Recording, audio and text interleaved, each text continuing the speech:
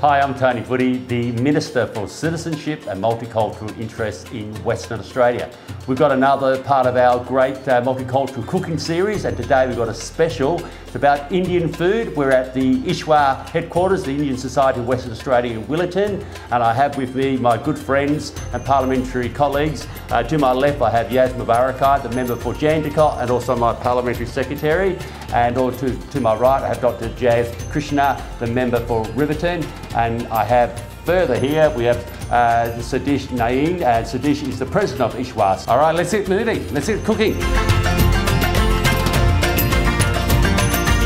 Okay, we're now moving to the eastern part of India, to the Bengali dish region. So what are we going to be cooking? It's Aloo Posto. Aloo is potatoes and posto is poppy seeds. So it's a poppy seed paste with potatoes. And do you have it as a main meal or as a side to a main meal? It's an accompanying dish, so it's a vegetarian dish. So you have it with either rice or even bread. And it's a typical Bengali dish which is festive, could be had in festive occasions, but it's a meal which can be had every daily food as well. Right. So you can have it every day, but also can be part of a festival. So is it a very significant dish, part of the culture? Very, absolutely. And why? Why is it an important dish? Why is it so important to the culture? It comes because of the vegetarian nature of the dish, yes. And there is no onion, no garlic, and it's a part of any auspicious celebration. That's the reason this is one of those dishes which is included either a festive, auspicious, or as a regular Thursday meal. I think most of your Hindu festivals have vegetarian food, isn't it? Yes, Bengali meals, most of them are vegetarian. Okay, so what are the ingredients that we use in this dish? Okay, the ingredients are very simple, it's the poppy seed, which is the posto, potatoes, this is onion seeds, it's called kalonji, green chili for tempering, salt for tempering, and mustard oil. That's the speciality from Bengal. Mustard oil. It's cooked in mustard oil, and it's a very healthy dish, not too much of oil. Potato is the staple food, and the posto keeps it cooling. Of course, not too much of it. It has its pros and cons. Okay, so look, they're the ingredients. So this here, that's after you do all the preparation. Yes. So you want to explain, how do we do this now? Absolutely. So it starts with peeling the potatoes, chopping, and that's what it is, looks like. Then we heat the oil and temper it with onion seeds, semi-cook.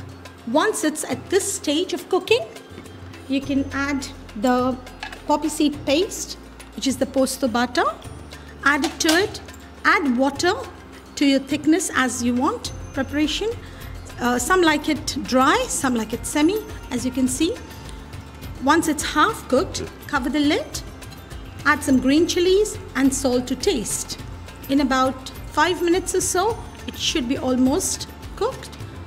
That's how it will look once it's cooked. Like that? That's it. Yeah, beautiful.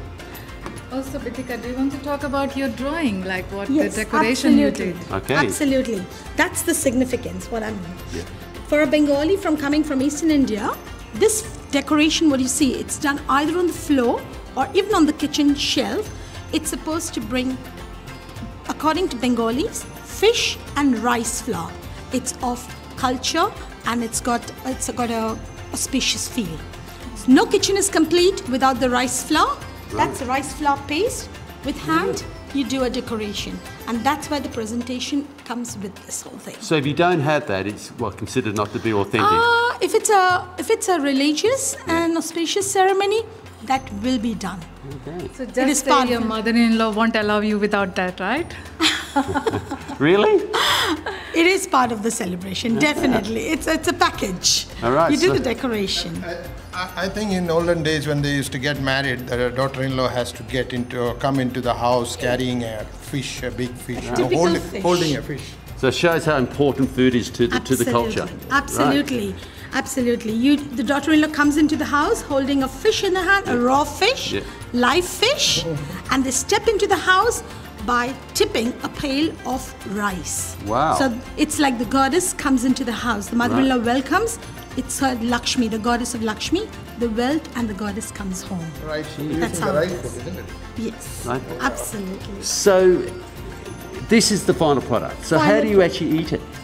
You have it with steamed rice. Okay. Rice. This is luchi, which is small leavened bread. Yeah. It's normally done with plain maida. It's called the plain flour. Yeah.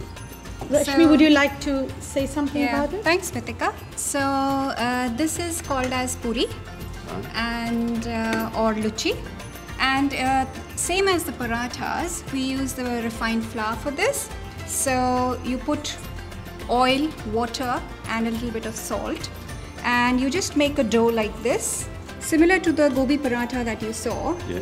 You make the balls, and then you roll it with the rolling pin into similar to paratha once again. The difference is that these are pretty small, and like this you make your puri a little thinner, and so that's it. And then you deep fry it. Oh, deep fry it. So that's all, and you just have to ensure that it puffs up. Right. So can I be cheeky? Can I taste one? Absolutely. You may want to have it with this. It definitely is deep fried, isn't it? It is. Very nice. So what are we putting on it? What's this? What are we putting on it here, Siddhish? What is this? That is tomato chutney. It's slightly sweet, isn't it? It is All very right. quite okay, sweet. you want to hold that? Because I've got a very important task to eat. Can I tell you? You passed the test. Okay, so that's our lovely Aloo Posto dish. Thank you very much. Posto. Yes. Thank you. The Indian community is one of the most culturally diverse communities in Western Australia. They are such a vibrant, loving, caring community who absolutely make delicious food. I'm really looking forward to sharing this with all of you. Food together is a way that we can share our stories with family and friends. Thank you very much. And can I ask people, if you want to know more about this cooking series, go to the OMI website. Thank you very much.